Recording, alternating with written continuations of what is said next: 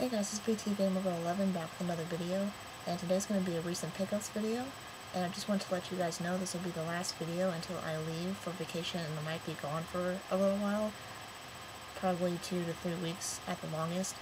I'm going to try to do videos while I'm on vacation, but if you guys don't see a video for a long period of time, that would be why. So let's get to the recent pickups. The first thing I got was Disney's Tailspin for Sega Genesis. And I got this at a flea market, and it was a little overpriced, but it was originally priced for $15, and I got it for $10. But it's in really good shape. It's got the manual and the cartridge. Doesn't shake or anything, which is nice. And I've heard some pretty good things about this game. I've never played it before, but figured I would try it out. I didn't want to go and leave a flea market empty-handed, so that's why I picked Tailspin up. The next thing I got is from GameCube, and it is Spyro, A Hero's Tale for GameCube, and it was $5 at GameStop.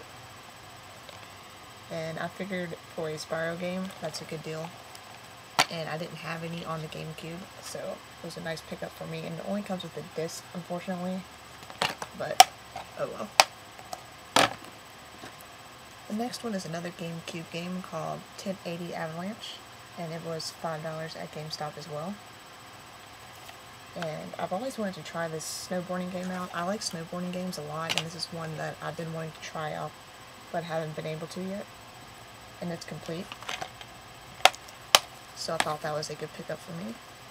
This next one I have on Game Boy Advance, and I'm really good at it, and I really like it. So I decided just to go ahead and pick it up for GameCube because it was really cheap. And that's Kelly Slater's Pro Surfer, and it was only $3, which is why I picked it up.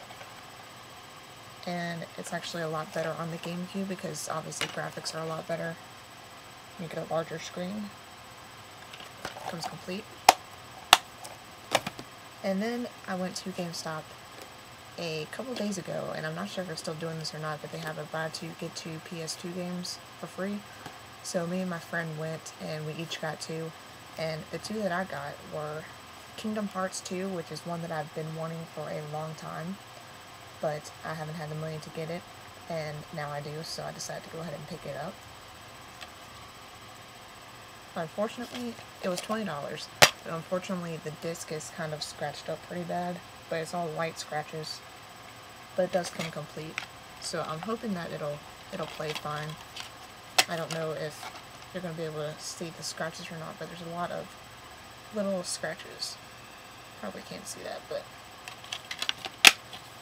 so I thought $20 for Kingdom Hearts 2 was a good deal, so I just went ahead and got it, especially with the buy 2 get 2 free. And the other one I got was Ratchet and Clank for PS2, and it was for $7. And unfortunately this one only has a disc too.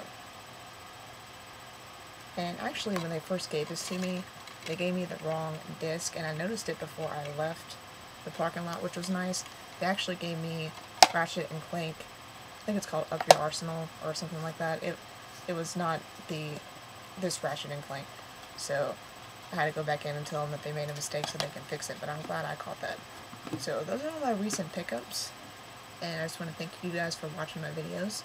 Please subscribe to me if you haven't already, and I'm mainly into Nintendo, PlayStation, and Sega stuff, so if you're interested in any of that, please subscribe to me. And once again, let's just go through a run-through of everything that I got. Got Ratchet and Clank for PS2,